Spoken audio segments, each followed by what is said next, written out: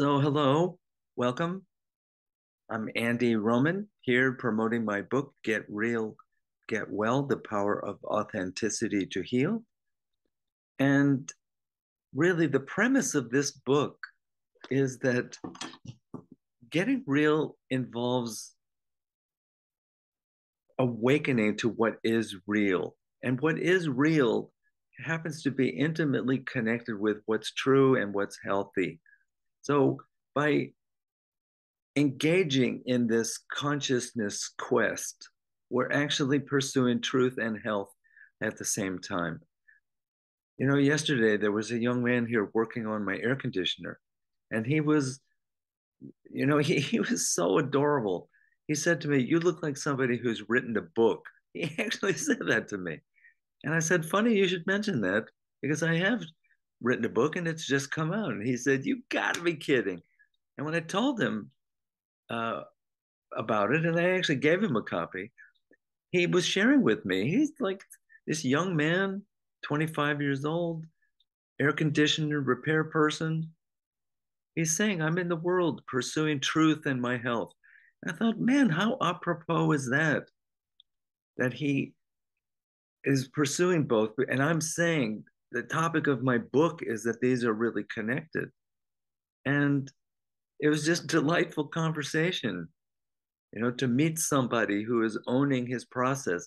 And he wasn't particularly new age or, you know, woke or anything, you know, stereotypical. He was just genuine and pure of heart. And my book and the stories in it are really the pick of the litter, so to speak, are the ones, these are tales of people whose process was quick, was quickened, where it really showed that it doesn't have to take a long time to wake up and that we each need help. Everybody's got their blind spots. And the things that we put into our own blind spot are the things that we have not completed, things that we have not integrated. And I say that whatever you don't integrate, whatever you haven't integrated yet, you will recreate. Whatever you don't integrate, you will recreate. And so there's like this natural regression once you start the consciousness game, because we want to return to that original authentic self. And on the way, we meet the child part of us. It's inevitable because it's there and it's a sweet thing.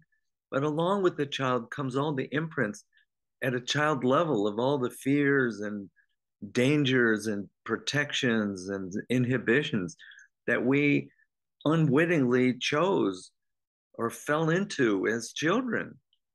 But the good news is that the pursuit goes even deeper than the child. There is this abiding, unchanging original self that's just a delight to identify with and to be, because that is who I am, that is who we are. So, let this book, check it out. Let this book nudge you. Let the stories inspire you to go deeper, because the depths are there. And in my experience so far, there's no end to it. And that's my goal, is to pursue this and to let it unfold and to awaken for the very rest of my life. So thank you again for your love and support. And check out my book. And I just ask that when you read it, that you do write a review and leave a review on Amazon. It's a good thing. It's a good quest. I'm not saying it out of ego. I think it's on the right side of things. All right. Thank you. Peace out.